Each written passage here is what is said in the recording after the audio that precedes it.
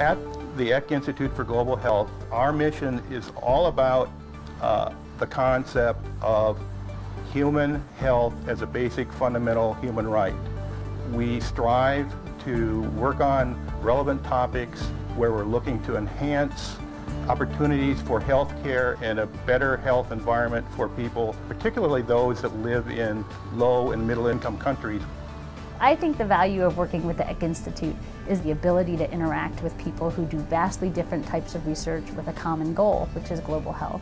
And I think at a place like Notre Dame, it's even more important because it thinks about poverty and disease and religion and all of these things and how they interplay together. We've historically had strong research programs at the University of Notre Dame in the areas of tropical disease research. We are starting to build these key connections across labs and across groups.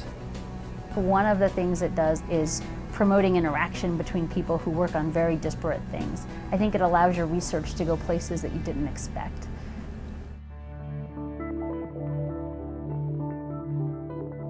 My main driving force for global health research is understanding how viruses replicate in the human cell. Essentially what we'd like to understand is how viral hemorrhagic fevers, most notably things like Ebola virus and Marburg virus, we're studying how they replicate in human cells. The big problem with these infections is there's currently no FDA-approved drugs or vaccines, and when they do have outbreaks, especially in Africa, what happens is usually get fatality close to 80 or 90%. Emmanuel's been a driving force in the work. He's a fifth-year PhD student. And what Emmanuel's been doing is looking at how what's called the plasma membrane of human cells regulates the viral replication. Essentially what we're trying to do is to be able to understand the life cycle of the virus and then identify which part of this life cycle that we can inhibit with therapeutic interventions. We're interested in figuring out how the bacteria that cause tuberculosis promote infection.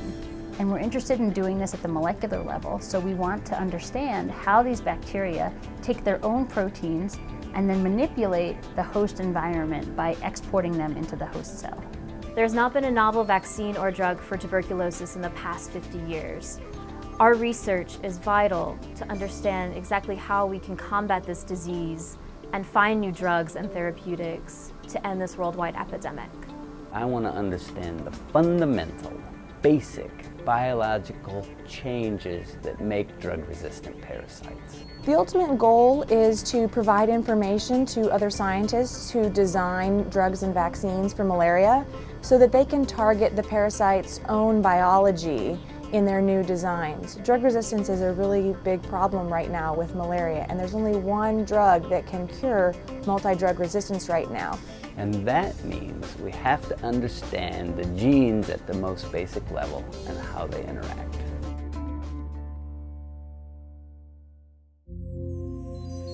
When you're a fellow, then what it is you are an integral part of the institute, and you get, of course, you get some funding from the institute, which is great.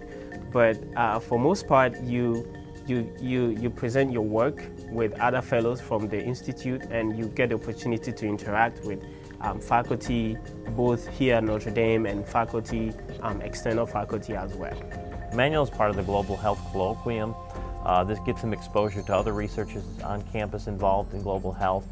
So he's immersed in an environment of learners and those with common interest in solving things like bacterial infections, viral infections, maybe parasites, and looking at commonalities among these things that are pretty nasty and affecting the world population. Students here at the University of Notre Dame, undergraduates and PhD students, are really the beating heart of these research labs. Working in this lab with Dr. Fertig is a really great experience. He provides a lot of mentorship, and we discuss different types of designs for my experiments, as well as the big picture ideas behind what we're doing, so that I can feel really excited about the work and see its larger impacts.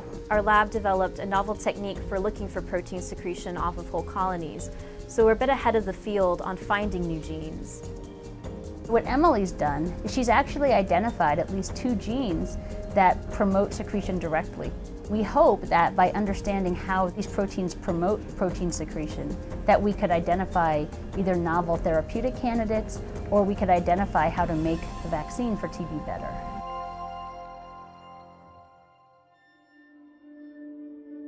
The Eck Institute of Global Health is really important for students because what it's able to do is help train students essentially to be the future workforce of global health researchers and perhaps policymakers. I was really interested in disparities across populations, both here and abroad.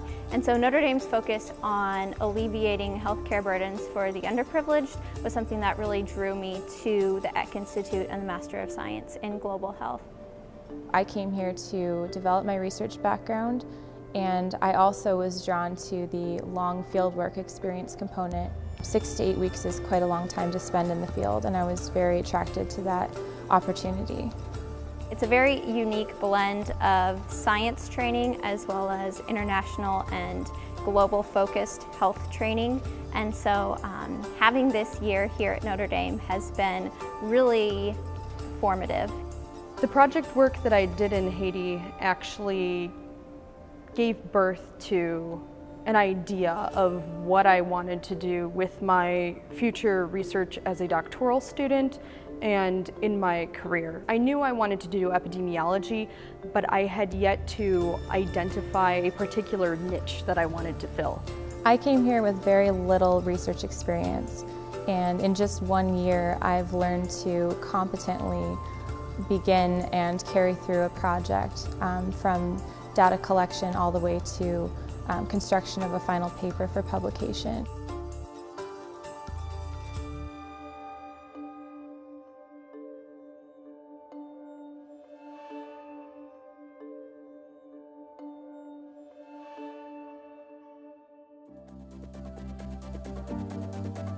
We as individuals are really looking to make a difference in the world and make people's lives better in terms of providing better health opportunities.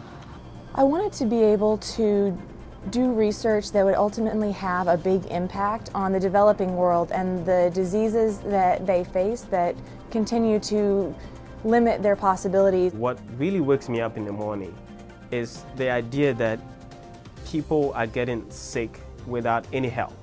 What the Eck Institute is able to do is match us with researchers or institutions overseas that are studying these viruses. I believe in the future it will be much easier to go to hotspots of emerging disease and say, here's our tool, we have the technology, we know exactly what to do.